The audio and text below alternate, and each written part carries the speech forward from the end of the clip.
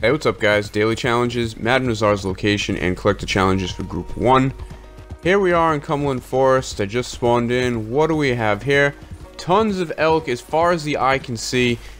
Not one of them yesterday. I hate how they nerf things on challenge days, so I'm assuming today with foxes, you're probably going to have the same issue. You'll probably see plenty of them tomorrow, not any today. So we have alligators, crustacean, fox, we have free roam events, showdowns, visit Bulger Blade.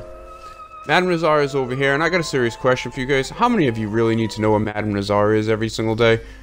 Alright, so for crustacean, you're going to be able to get these from crabs. Couple locations, these islands to the west of roads are going to be probably your best bet. If you don't find them during the day, maybe stick around until nighttime. If you need a second option, these islands over here in the St. Louis River could be a safe bet for you. Now, if you guys are looking for fox, I like to go to this area along the train tracks. Although they usually are everywhere, every day. Obviously today, they're going to be pretty scarce to find. Here are some other good locations. Good luck with these. I have a feeling they're going to be a pain today. So for alligators, if you spawn in and you don't find any, if you have some predator bait, go to one of these islands here in the bayou, throw some down, and wait, 20-30 seconds. You can see I had a couple alligators spawn in. One of them was actually swimming away from where I put the predator bait after I shot his buddy. So that's a good tip, might work out for you. But here are plenty of locations you can go to. So for collected challenges, we have group 1. Keep in mind these locations will switch to the next group 7 p.m. Eastern time. We're going to start out at McFarland Ranch. You'll be able to get arrowheads, flowers, heirlooms, and dig sites. First 2 locations are going to be flowers.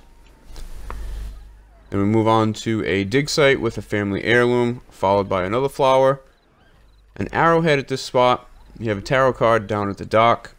Another dig site which should have an arrowhead. Then we move on to another dig site with an heirloom. You have a coin here.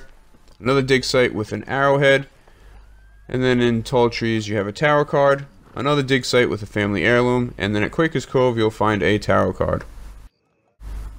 If you need some more stuff, these next couple clips you'll be able to get tarot cards, jewelry, coins, dig sites, heirlooms, arrowheads, and flowers. First location is a family heirloom dig site, followed by a half eagle coin. Then we have a piece of jewelry, another piece of jewelry. Next 2 spots should be arrowheads here and there. Then we'll be able to find ourselves a coin, a tarot card, piece of jewelry or an arrowhead.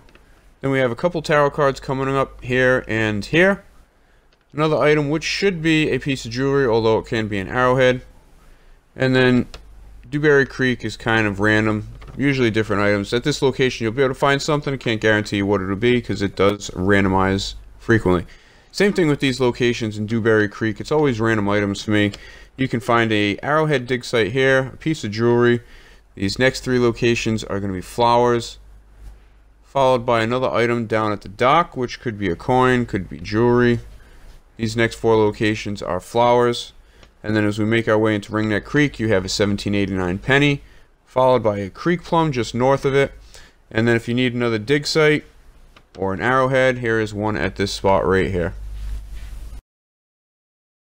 And if you need to fulfill your challenges and you're missing some random items, there is a coin here, an heirloom at the saloon, followed by another heirloom and a tarot card, and then 2 more tarot cards just at these locations here.